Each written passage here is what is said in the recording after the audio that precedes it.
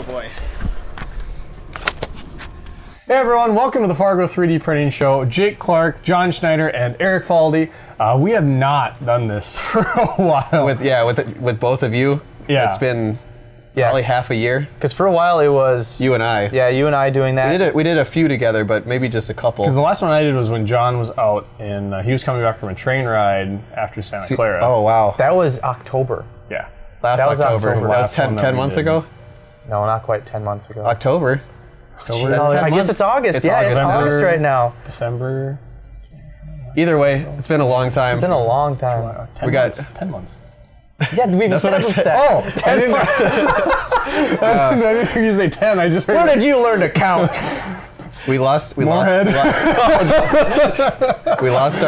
set. So as you can see, we're in our work area. You might hear some ambient noise of printers at work. One of the Atchisons pounding away at some printer or or a table. Yeah, we got our own Foley artist over there, unintentional Foley artist. So it's not that we've lost the set. We still know where it's at. Yeah, we moved it. We have lost the ability to use it in a convenient fashion. Yeah, that's what I meant to say. I just wanted to make it quick. We've rearranged.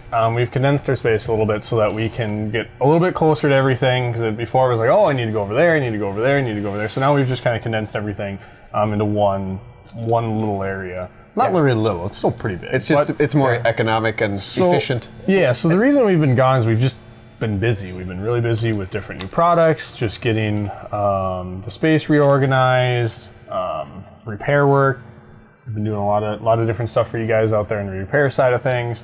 So it's just been, and it's summer, so weekends we want to be at the lakes. We got stuff to do. So that's kind of where we've been the last 10 months, I guess. Well, that's where I've been. Right, and we're going to be changing up the format a little bit. Before, we'd be covering a lot of 3D printing news stories, but just due to the news cycle of some of those stories and us finding time to shoot the podcast and then getting the podcast edited and posted, that's another thing you're going to notice. We don't have that little bit of green screen in the back as part of the set anymore. Blue. So that's going to speed up editing time quite a bit. But a lot of the stuff had already been hashed over and rehashed, and we get it. If you like hearing our opinions, that's great, but we think it's going to be more interesting to not just be talking about news stories that have happened. We don't want to beat a dead horse, and then if someone else talks about it, we don't want to have to reference what everybody else has already said. Oh, this guy said this, and I think this, just... Right. That's not to say...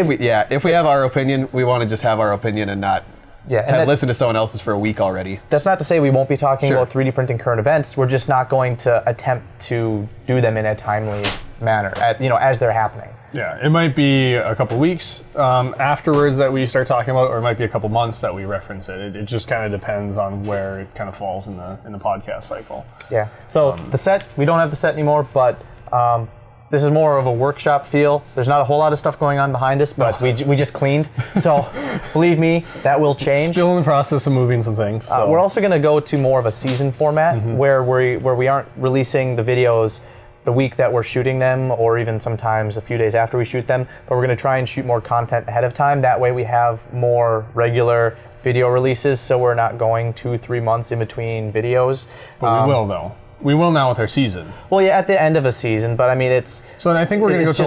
It's going to be more predictable for when the podcasts come out. Yeah, because I think each season is going to be till about March. That right when it starts picking up again, like kind of how it happened this year. So we're actually in season 2 of the podcast because we. Yeah, I think the first season was like I don't know if we 60 got some episodes. Did we get to 60? I think really we hit 60. I do not recall. Or we got close to 60. Yeah, 50 or 60 something. I'm guessing the seasons are going to be a bit shorter. So that season was about 2 years old. Yeah. So 2 years long. It's pretty a very long season. Yeah. And we're going to continue to mess with how stuff is set up. So how we're set up for this one probably won't be exactly the same as the next one. It'll be pretty close. But we might play around with lighting, play around with some stuff. We may go elsewhere. I know we talked about that at some point. Some community area in the city. Yeah. Oh yeah. Yeah. Yep. Just to change it up. If we find cool people to interview, and if you want to get interviewed or have ideas or somebody that you think would be interesting for us to talk to, we're going to try to figure out a Skype thing. I've been talking about this for a year. Still haven't really looked into it, but yeah, because we have about Skype or Google Hangouts. I think because we have about Google Hangouts is just kind of low quality, but it would work well. It's easy to work into things. It's just the webcam thing is a little sad. So if you guys have an idea of something that we should use, that you know that I have really used well? I have used Ustream Producer or something, but that's it's more fun like with video switching stuff, but the other stuff might just be easier to do. Yeah, we'll get something figured out because we do already have 3 companies on deck that we want to have on, or they've reached out to us and vice versa. So we're trying to get that stuff scheduled. Yeah. So look forward to more of that type of content and more of a deep dive into stuff instead of just scratching the surface on some of these news stories. One thing that I'm sure we will continue to talk about in the future though is Kickstarter stuff. It keeps on coming up. We gotta do the Tyco. Yeah, the Tico. Tico 3D Tico. 2 years after the fact. Yeah, so They're actually doing pretty well. I haven't checked in on them in a while. I've heard a couple of people are. Well, we're getting derailed. Yeah, on this, I think they've done it. They had a wall of printers, and they were actually printing this time, not just moving. Yeah. So I mean, we're still gonna go and touch back on that kind of stuff. So Jake, what do you have up next? On your next, so Faldy, you made this. Yes, I did. So let's kind of talk a little bit about what. Yeah, so it's actually Eric. How about you handle? Well, you can't really. It's broken. It's not going to unbreak. So. With that attitude, I'm a skateboarding enthusiast, I guess, skateboarder, so I want to say, but I don't know. A long time ago, I wanted to make a skateboard, and then I was like, oh, it's just going to be too difficult. There's a guy named FNTSMN. We talked about him a long time ago. It's probably about a year ago. It was my 1 year at the Fargo 3D. You're coming up on podcast. your 2 year in like it's pretty soon. Yeah, about a month. But we talked about skateboarding, and we might do a follow-up episode after I get more stuff figured out with this. But FNTSMN had a version 2 of his board, and what he does with his is it's about the same size, generally a penny board. It's pretty small. He has 3 metal rods running down the middle, and it seems to work pretty well. I haven't tried it because I don't plan to make one of his. I want to make my own. My idea is I want to make it really accessible. This is all printed on a Replicator 2. This is using APLA from 3D Fuel. We just had some I want to say like some extra spool sitting around, something like a transition one here. So it's like use it or lose it, I guess. But yeah, I wanted to do it without the metal rods. So I have pins in the middle here. I actually do have a lot of broken parts over here. So this is an unbroken tail. So if you can see here, it's kind of low contrast. Oh, I got John's shirt to. Well, I'm thinking just for the hole, but there is a hole here. That's how we connect these two.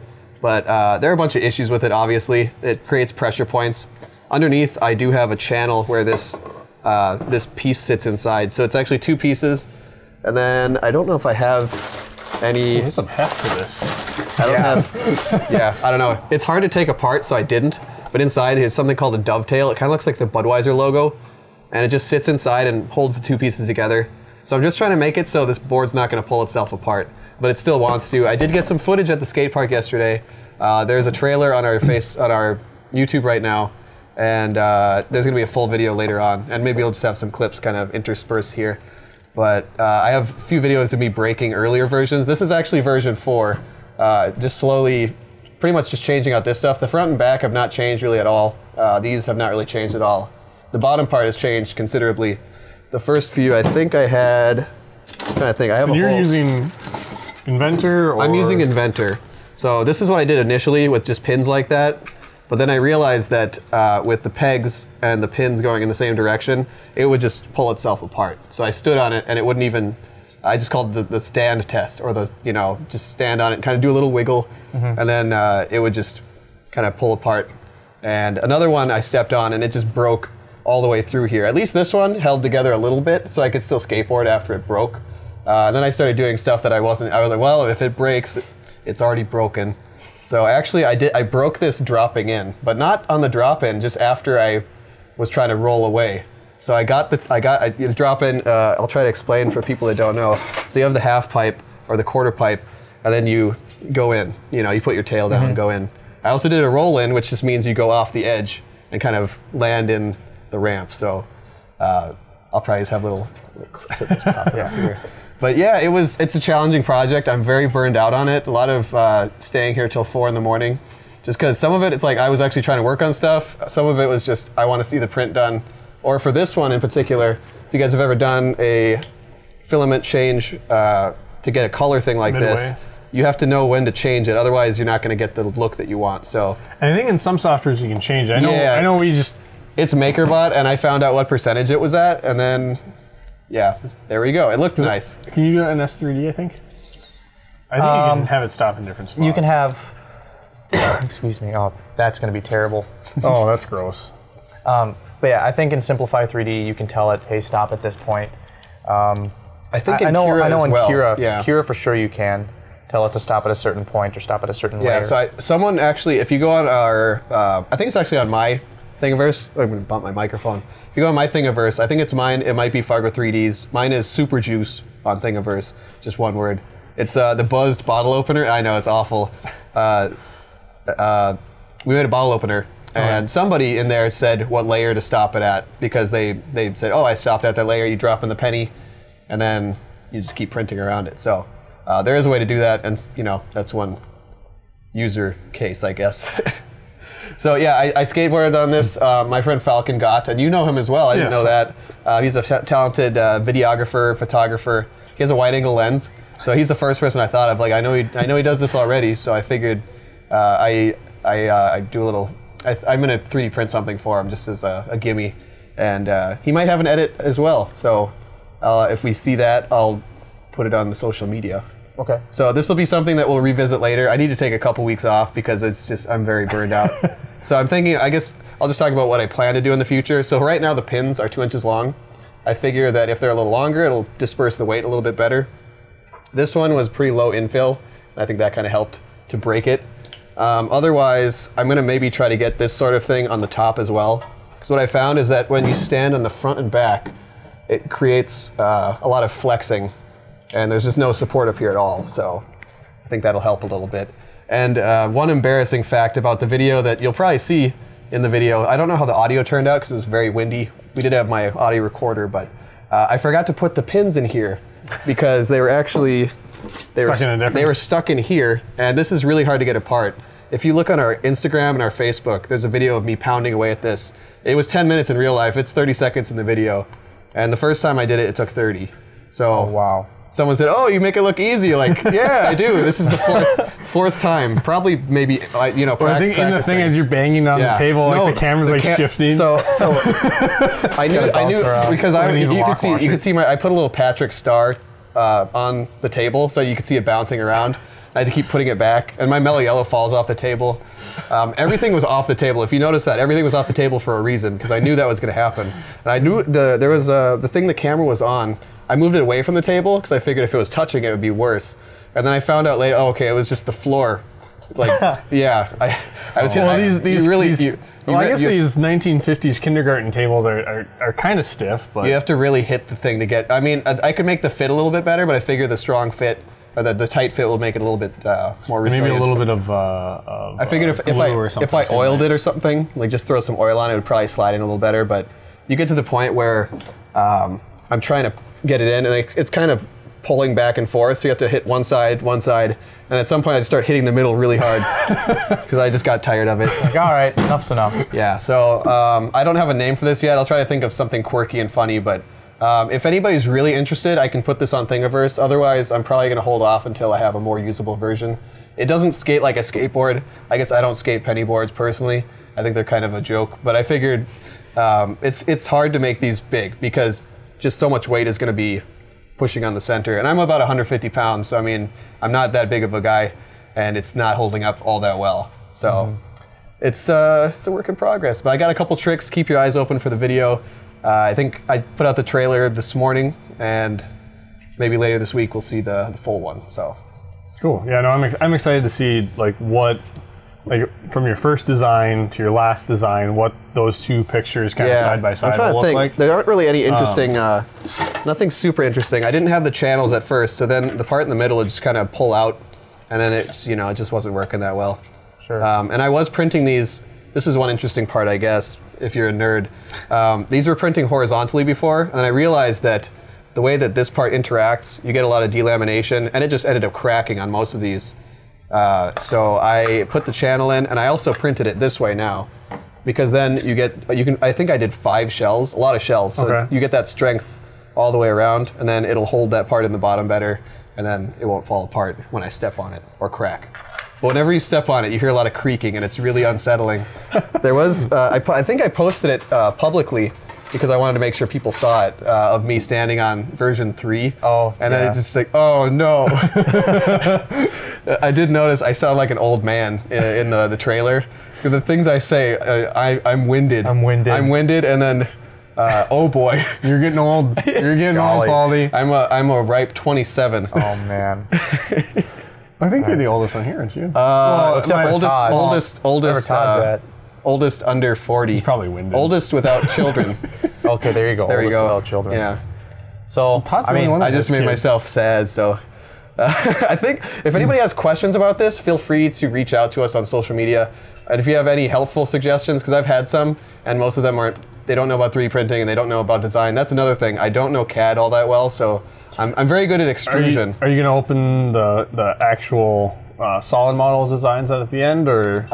If people want them badly enough, I guess so.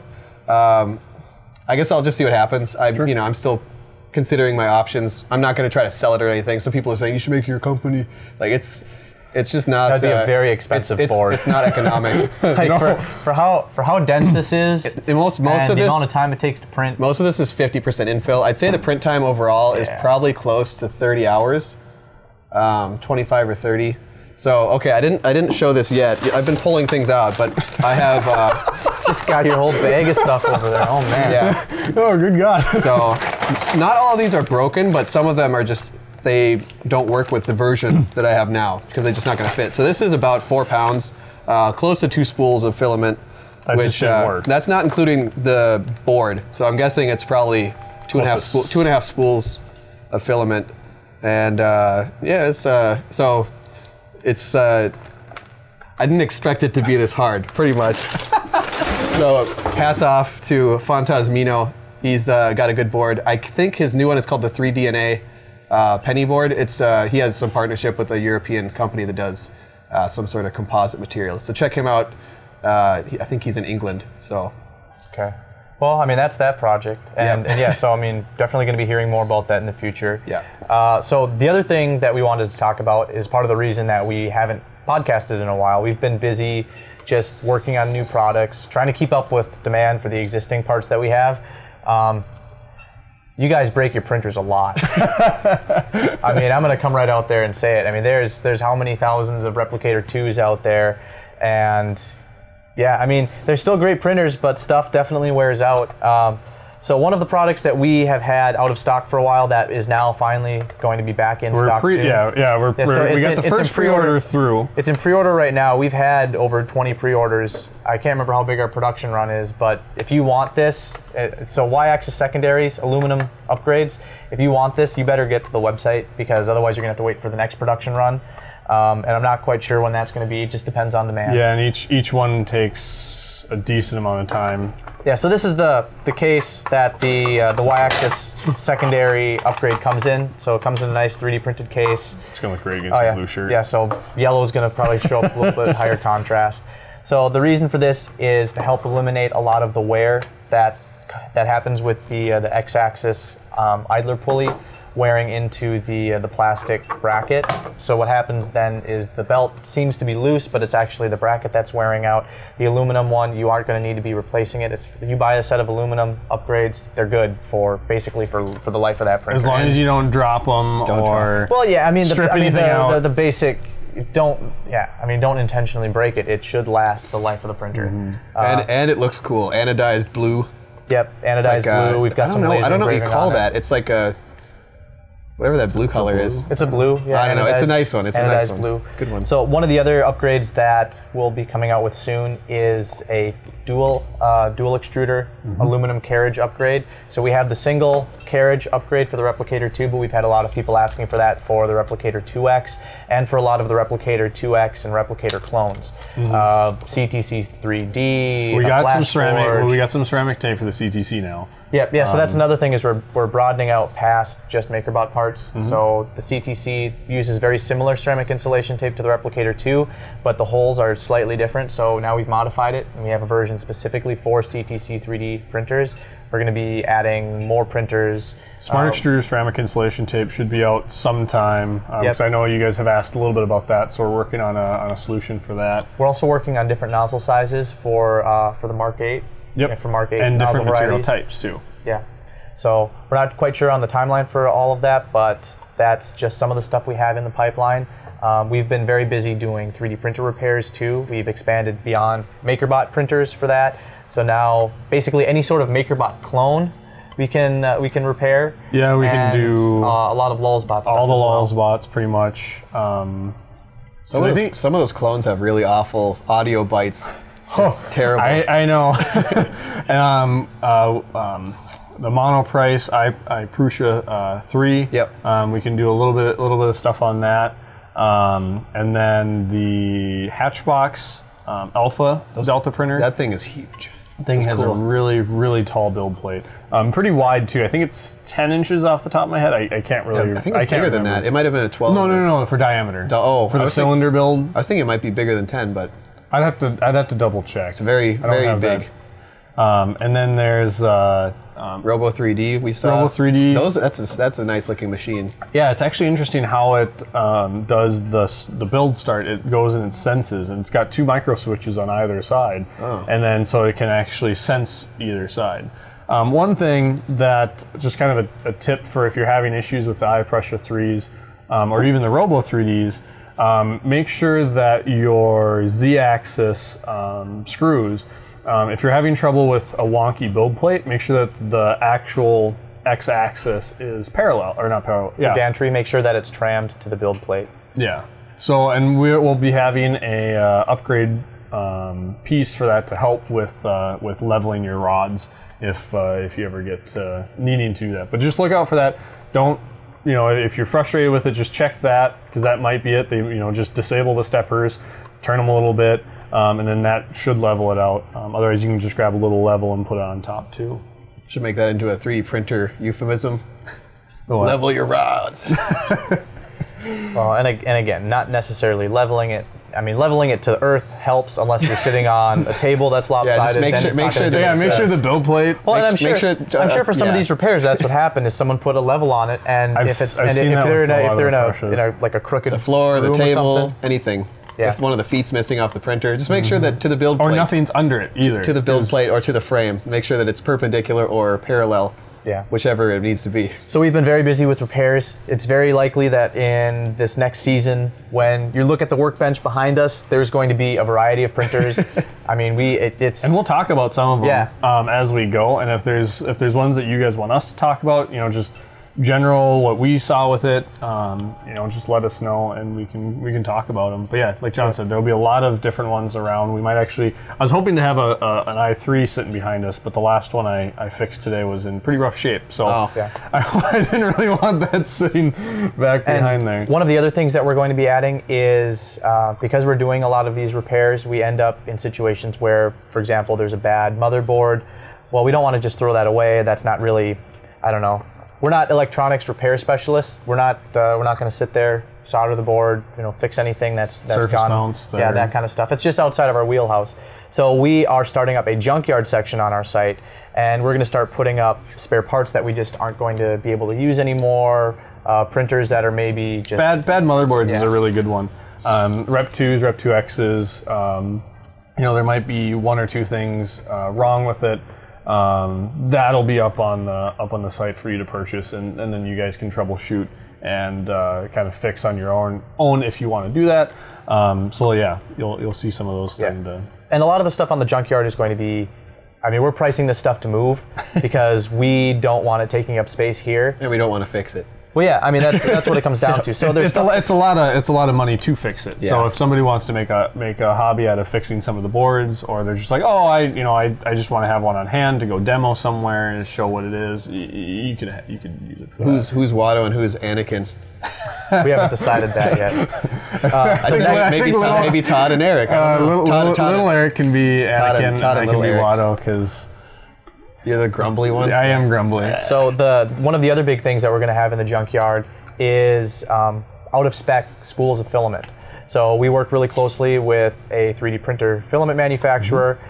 They have spools, let's say if they're starting up the line for the day and they're going from one color to another. For example, this piece right here in the board, that's part of a fuchsia or magenta to natural. Yeah, so there's a lot of transition spools, or a spool that is maybe a little bit out of spec diameter-wise, or the ovality is a little out. The thing with these spools are, even though it's out of spec diameter-wise, they have really tight tolerances. So out of spec for some of this stuff is actually better than a lot of the stuff you can find at retail. So even though it's out of spec, it's a really good deal. Yeah, so it might be... Some of it might just be a bad wind, too. Yeah, and some of it might be, you know, let's say it's 1.75, it might be 1.82, 1.83. Excuse me. So it just might be that, just a little bit, like you said, just a little bit out of spec, or yeah, the bad winds. Yeah, so generally speaking, and a lot of these you're going to have inconsistent spool weights, because whenever they find something that's out of spec, they stop the spool right away, take it off. So if there's a spool anywhere from 200 grams of material on it up to around 500 grams, you're looking at $10 for a spool. 500 grams all the way up to a full kg, you're looking at $15 for the spool. ABS, PLA, APLA. So APLA, it's an annealable PLA. So you put it in the oven after it's been printed at, what is it, like 200 degrees Fahrenheit for about half an hour to an hour. And then after that, it's like it's been heat treated. So it can withstand temperatures up to 141 degrees Celsius. I know I just did Celsius and Fahrenheit in the same sentence, so I'm sorry for that. Yeah, that's what this was printed in though, and you know, I didn't really have any issues. I might have had one, and I think it was a printer. It was it was getting caught up in the drive gear or whatever it's called. Well, that's more of the printer problem. Yeah, so it was. I think it was the printer. You might have hit one of those bad spots. Yeah. And when the diameter actually goes out, you can usually see it. Yeah. So I'm going to use. It looks like a pea in a pod. It kind of looks like a little dimple or like a. Yeah. So I mean, if you look at my pen here, it might just be a little section, like an inch or something, or less than an inch. It kind of looks like one of those weird whiteout pens that you squeeze. You know what I'm talking about? No, never mind. I'm trying to it's just a little bit of the filament might be out of spec. So it's not the whole spool that's out of spec, it's just a little portion of it. Because this stuff is, you know, it's out of spec material, and we don't always know what colors we're going to have. So it is a complete grab bag. Don't go into this expecting to get a certain color. For example, if they did a production run of gray, we might have some gray spools. If they just were having stuff from color transitions, just don't have any expectations of what you're going to get, except for the material. If it's APLA, we send you APLA. If you select PLA, that's what we send you. And the size that you request. Yeah, and the size that you request. Yeah, that we'll make sure of that stuff. It's always important. What does it say on the top of that little screen there? I don't know. I can't see that I can't far. read that. All three of us with glasses. Oh, I'll just get up and look, because you can cut this out. The junkyard, you'll be able to find that by going to our website, going to in the menu. Where do you go, John? I think in the menu, you hover over shop, and then it'll be somewhere down there. I haven't put it in the navigation yet, so I'm not 100% sure where it's going to end up. Yeah, but that, I think, is all of it from us for this week. I don't know when the next one's going to go up, but I think we're going to start building up some episodes and then releasing them once we've got a few recorded so that we can start having a more consistent release schedule. Once we know what that release schedule will be, we'll probably know it by episode 3 or 4 of this season. We'll get that all figured out. We'll let you know. Yeah, so and we are very open to ideas for the show. If you have people that are interesting, or just topics that are interesting, or if you think, hey, that was a really dumb background, you know, positive would be nice, but you know, we'll take what we get. Yeah, and discussion points. Generally, what we're trying to do is have 3 different things to discuss per episode. Have each episode be around half an hour long, so they aren't these marathon sessions of us just rambling and waiting for the camera talking about stuff. I mean, that's not to say the rambling. That's not to say the rambling's going to go away, but. I'm here to mitigate the rambling. Yeah, trying to help this be a little bit more. He's kind of I'm the moderator. Yeah, moderator. Kind of. Something like that. Kind of. Anyway, on behalf of all 3 of us, myself, John Schneider, Jay Clark, Eric Faldy, we want to thank you for watching this episode. Does that mean that it stopped? Yeah. Just wrap it up. Okay, we're just gonna wrap this up. The only thing that we're missing from this is like us and follow us on all of our social media channels. Otherwise, you get the basic gist. Again, on behalf of all of us, thanks for watching. Bye-bye. It's a camcorder legislation bullshit. thing. It's so yeah, it's Oh, so you stupid. don't. it's like It's an so electric they car. don't want people. So they make it so it has to be professional if it records more than half an hour because they don't want anybody going to the movie theater and. It's like you got to make sure you sneak in something expensive to record the movie at the movie theater. So then when they sue you, they So actually... GoPro? Yeah.